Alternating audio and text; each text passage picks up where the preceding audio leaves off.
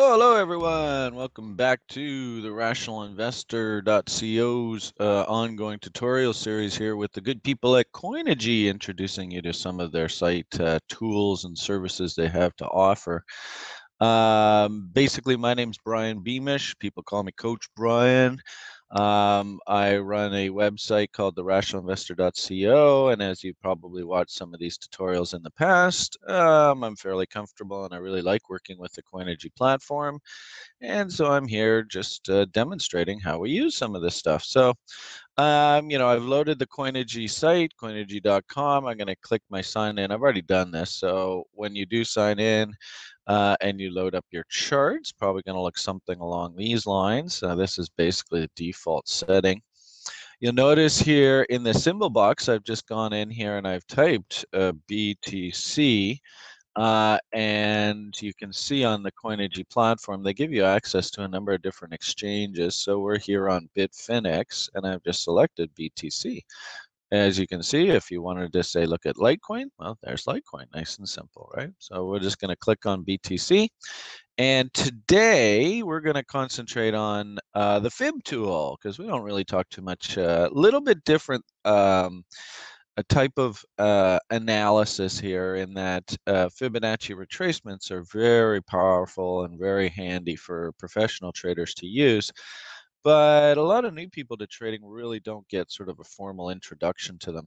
By all means, if you are interested, you can always pop on over to our site, therationalinvestor.com, and I have a bunch of free tutorials here. So if you do want to do some more reading on your own, I've put together a bunch of videos here on how to use fibs as well. In my school program, we spend a couple weeks working on fibs. But just to give you the general gist of what's going on here and how we're going to use this tool on trading, on our trades day-to-day basis on Coinigy.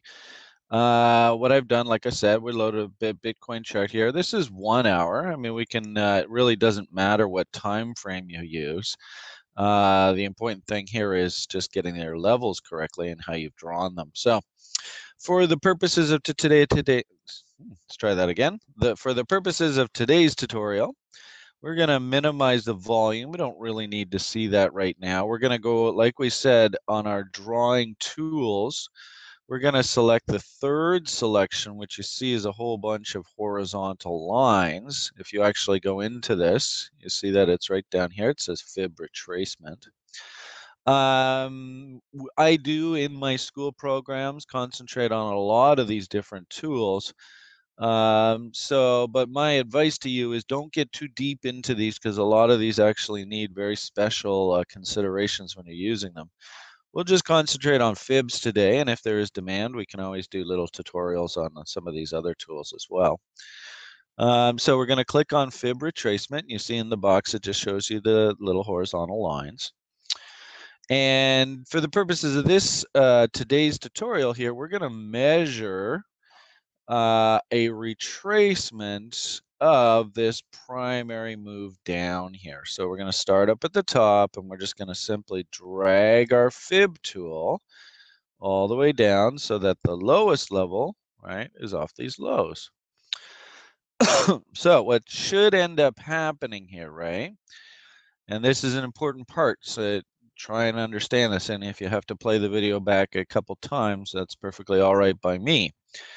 You'll notice that when I've drawn the tool down here, the numbers that you see here get successively higher as we go back. And what this study is doing is we've drawn this primary move, and the study is asking if the market rallies back, how much of this original move is the market going to take back? So you can see as the market bounced back to here, that was 23.6% of this original move. Market rallies back to this level right here, that's 38.2% of the move. 50%, 61.8%, 76.4%. And of course, if the market made it all the way back right up top here, that would be 100% of the move. So couple things that I would mention about the Fib tool. I believe that a lot of these charting programs were written by programmers and not necessarily traders. I've been actively a broker and a proprietary trader, as well as a private investor for myself for more than 25 years. I can tell you with full confidence that this number 76.4 is not relevant in the trading community. My recommendation to you is to go in. You saw that I left click on the Fib tool. All right, that highlighted it. Then I right click and I check format. My advice to you is to go in and literally change this 76.4 to 78.6.786. That's the appropriate Fib level. Why the computer programmers have decided on 76.4, I believe really the answer is more out of convenience, because 76.4 is a nice easy inverse relationship to 23.6. Not as a level that traders are interested in. All right. Now, for the purposes of my school and when I'm trading, I'm also not really that jazzed by the 23.6. Quite often it doesn't set up a trade level, so I often just take that out. Next, we need to understand that, again, if we think about this as these tools are written by computer programmers and not traders themselves, we see that this 50% level here is on this study by default. 50% is not a Fibonacci level. No ifs, ands, or buts. It is simply not a Fibonacci level. For those that are interested in understanding the relevance of the 50% rule, that is a Gann level, W.D. Gann, Mr. Dilbert Gann. I love his middle name. Anyway, the point here is really if we were going to be doing a textbook Fib study, we really shouldn't have this 50% level on here. So let's get rid of it. All right. Now, this is the way that I use Fibs. All right. Is I learned a long time ago, and there's a gentleman out of New York who's a very popular floor trader, and he runs a service called IDT, Intuitive Development for Traders. And in my class, if any of my students are watching this video, they'll probably hear it, ad nauseum from me. But basically, the 38.2 fib is what I like to call the first stop target.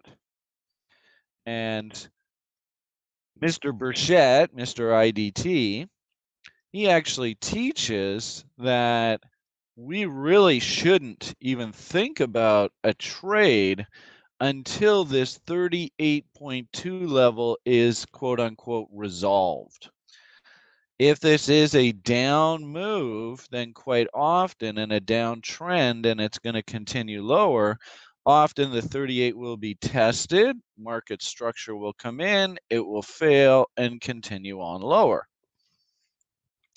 If, however, this is some sort of serious bottom, right, the market will test 38.2, back off, and then move up through it.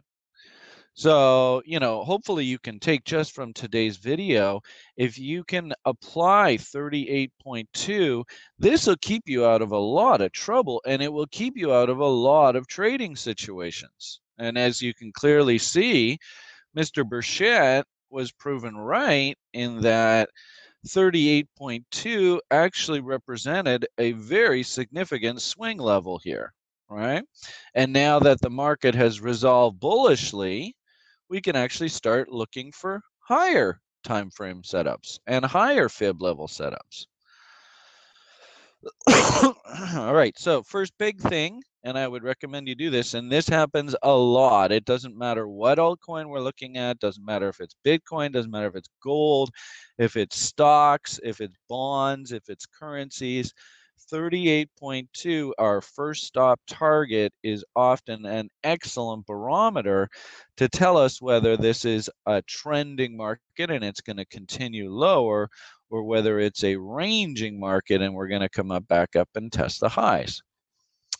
Conversely, well, not conversely, if 38.2 is resolved bullishly in this case, right, where are we most likely to find the market to go to next? And this is where we come up with the concept of the optimal trade entry zone.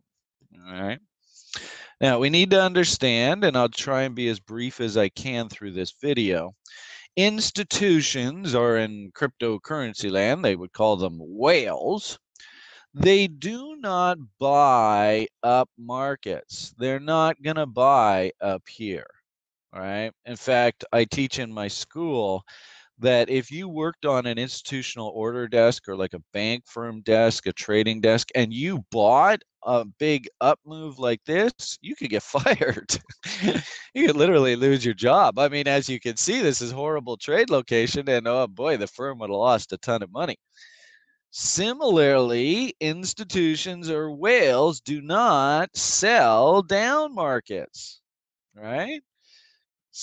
You know, exact same thing. If you were working on an institutional order desk and you got sucked into the FOMO, or fear of missing out, and you were panicking like all the noobs, right, in trading land, and you were dumping and saying Bitcoin's going to zero, you would have had your lunch handed to you, right? And you probably would have also lost your job. Remember, the public buys at the top and they sell at the bottom. Institutions, or the smart money, always make money. They sell at the top and buy back at the bottom, right? So if we understand that basic principle, then our little fib tool becomes really powerful, because it basically highlights, right, if you can understand that this is nothing more than a trading range now, the OTE, or optimal trade entry, simply breaks the trading range down and says that if an institution was going to short, and remember, if they're going to short up markets, then they are probably going to generate some sort of rally into this zone. And what you also notice is, I don't know whether we've done it on previous tutorials for you, but I'm a really big fan of the concept of market structure, where structure basically tells us where to buy and sell assets, right? We have a bearish market structure here, lots of M's, right, that are spitting up lots of sell signals.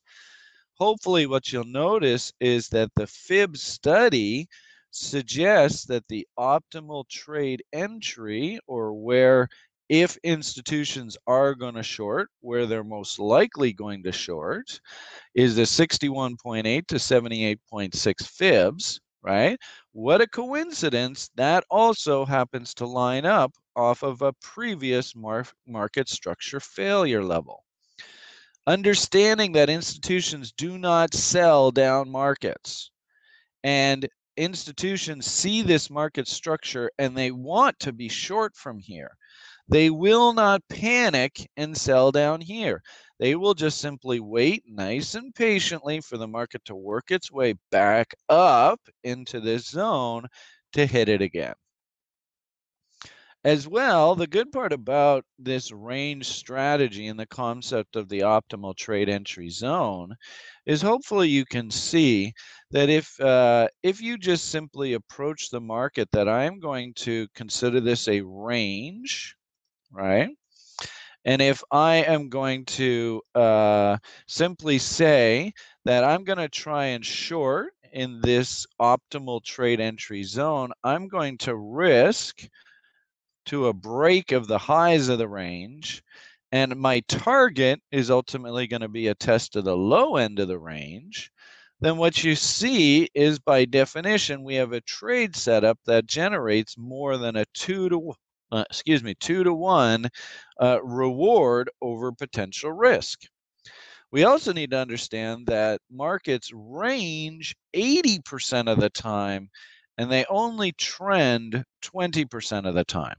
So technically speaking, if you took the short here in the OTE range setup area, by definition, you're letting the market, what it normally does, work in your favor, right? 80% of the time, the market's going to come up against these highs, fail, and head back down, right? All right.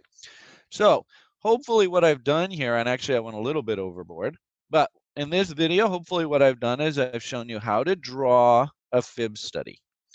I've also demonstrated the levels Fibonacci-wise that I think are most relevant. We've talked a little bit about Mr. Burchett's 38.2, what I like to call the first stop target, and its relevance. And then we've talked next about the concept of the optimal trade entry zone and how these fib numbers often line up with previous horizontal support and resistance and market structure failure levels. We finished off this tutorial today with just the simple concept of the range trader, in that they like to find the optimal trade entry zone, hunt for some sort of failure. In my previous videos, we talked a little bit about how I like to wait for 3 independent reasons to take a trade. Well, if the market rallied into the OTE zone, I would consider that one reason. Then maybe we get a momentum fail like you've seen off my previous tutorials, or maybe we get a candlestick failure, something along those lines. 1, 2, 3, away we go. All right. All right, so I think that basically does it for today's video. That's probably about 10-15 minutes. Hopefully you have a pretty good understanding of how I use the fib study. I think this is an excellent case scenario here. And in future studies, we'll talk about extension levels and what levels I like to hunt for extensions and how you can use those. So everybody, have yourself a great day. I hope you enjoyed this tutorial. All the best, and we'll talk to you guys real soon. Bye for now.